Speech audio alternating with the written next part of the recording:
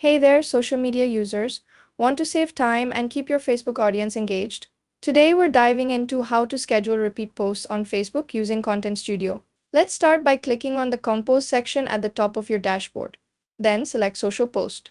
Make sure to select your Facebook account from the connected social media accounts. Now let's craft your post. Just click on the media icon to upload your visuals. You can either upload your images or videos from your device or go to the media library to choose from existing content. Use the Content Studio's AI toolkit. It can generate catchy captions, suggest hashtags, and even optimize your content for better engagement. The AI caption generator will provide multiple options for you to choose from, so pick the one that fits best.